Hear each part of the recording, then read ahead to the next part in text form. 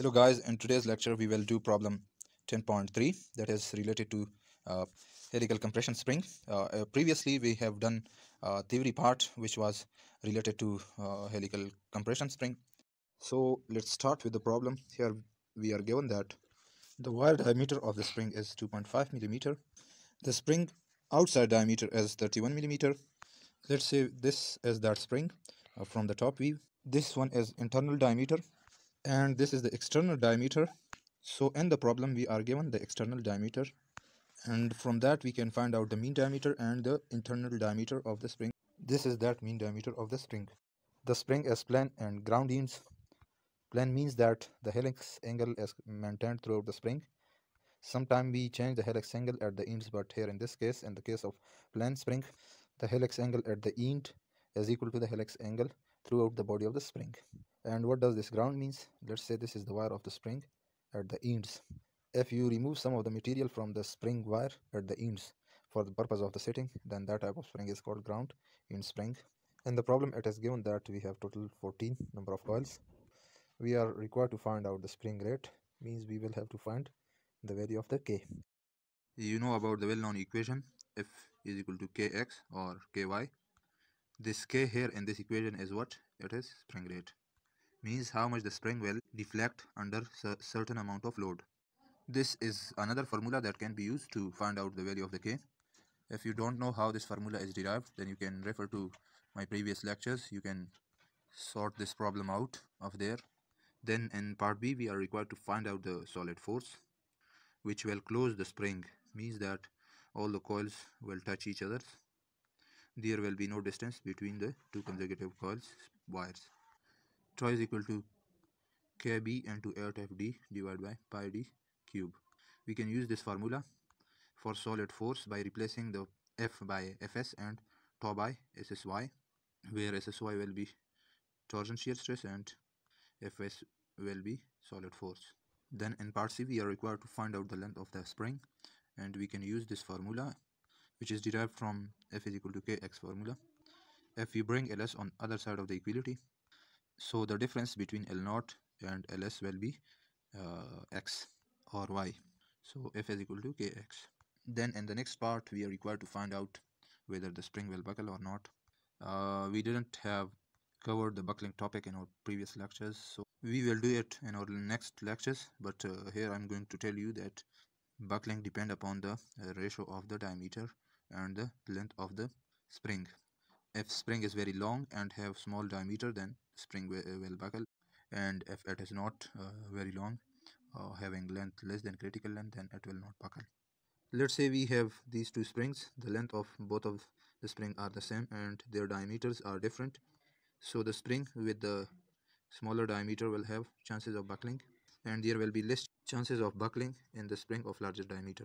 The spring not to buckle should have length L0 less than 2.63 d by alpha.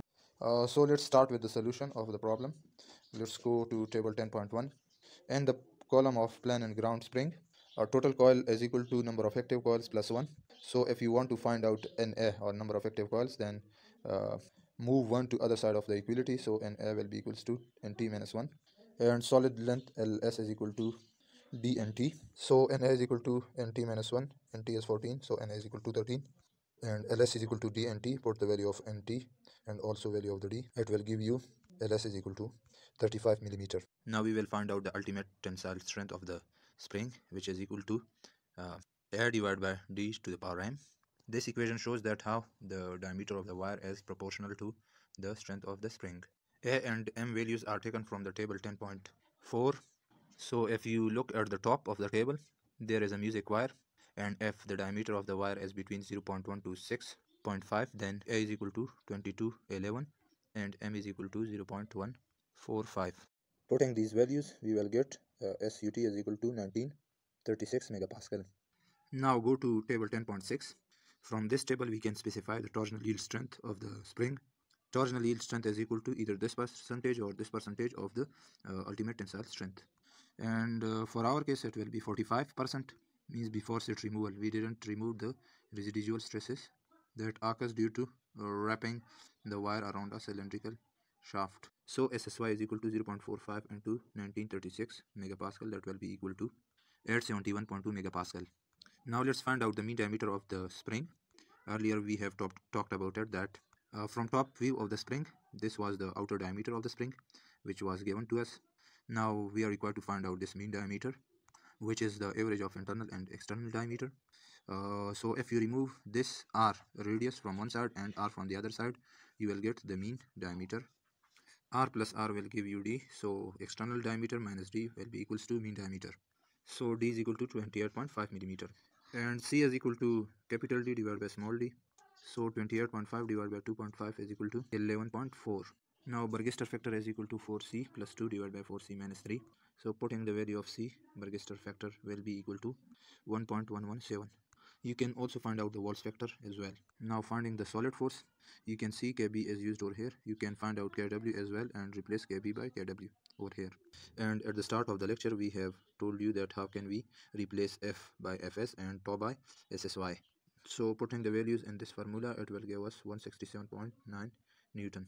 So this is the required force that will bring the spring to closure. Now we want to find out the value of the K, for which we have two formulas. One is F is equal to Kx and another one is K is equal to D to the power 4 into G divided by d cube in F, where we knows all other values except the value of the G, and the value of the G can be found out from table 10.5.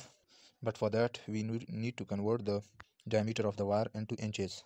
So D is equal to 2.5 divided by 25.4, that will give us 0.098 inches. So this is used to find out the value of the G from the table. So here at the top of the table, at the left corner, mesiac wire is given, and for which there are different diameters. If the diameter is less than 0.032, then we will use these values, and if it is between 0.032 up to 0.063, then we will use these values, and if it is up to 0.125 inches, then we will use to convert giga into mega, multiply mega with 10 raised to power 3, so 81 into 10 raised to power 3 megapascal. So K is equal to D to the power 4 G divided by 8 d cube Na. This formula has been derived and discussed in our previous lectures, so you can refer to those lectures if you want to learn it. Now putting the values, and after calculation you will get K is equal to 1.314 Newton per millimeter. Now let's find out the length of the spring. As we know, F is equal to Kx, where x is the deflection, so x is equal to F by K, or deflection is equal to original or initial length minus final length. So to find out the initial length, L0, move the final length to other side of the equality, and when you put the values in this formula, so L0 is equal to 162.8 millimeter. L0 is equal to, L0 should be less than 2.63 d by alpha. So what is this? dd is the diameter of the spring, and alpha is the in conditions, how the spring is supported from both the ends. Either it is supported from both the ends or from the one end, and so these are the in conditions. We can use this table for it. In our case, we will assume that spring supported between flat parallel surfaces fixed in, so we will take d as 28.5. So putting these values, we will get 149.9 millimeter. This is the critical length, means if the length of this spring was 149.9, the buckling would have start at this point. But if it was less than that, there will be no buckling. But as we know that the spring length for our case is 162.8 millimeters, so the spring will definitely buckle, and for which we can use two methods to avoid buckling. One is to put a cylindrical shaft in the spring, means we can support it from the inner side, or we can put the spring in a hollow cylindrical shape, so that spring is supported from the outside.